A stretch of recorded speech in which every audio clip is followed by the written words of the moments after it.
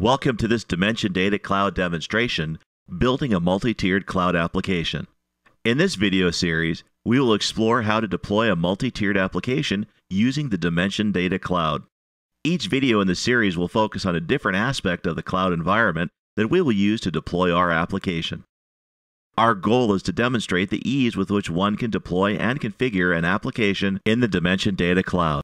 We have chosen a three-tiered architecture for our application consisting of a load-balanced web front end, an application tier which is also load-balanced, and a database tier. We will deploy 2 servers in our web tier, 2 servers in our application tier, and 2 servers in our database tier. Our application is a zip code lookup tool which has been previously developed and added to our custom server images that we will use in the creation of our cloud application. The web tier servers will make a RESTful XML request to the application tier, which in turn makes SQL requests to the database servers and then display the results in the client browser. For this demonstration, we wrote a simple PHP-based app for the web and application tiers. Our database servers are running the popular MySQL server. In the following video segments, we will show you how to configure each element required to create our multi-tiered application.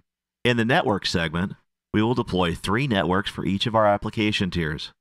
We will also take a brief look at some of the various network configuration features. The server segment will show how to deploy servers to each of our tiers. Additionally, we will go over how to add or remove CPU and memory to each of our servers, as well as how to add additional local storage volumes. Load balancing is an important feature which allows us to add fault tolerance to our application.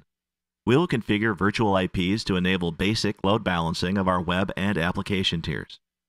Although we won't be implementing NATs in this architecture, we will review it as it is a commonly used feature. Firewalls are important to any publicly accessible website. We will show how the ACL rules are used to grant public access to our application. Additionally, we will grant access between the application tiers.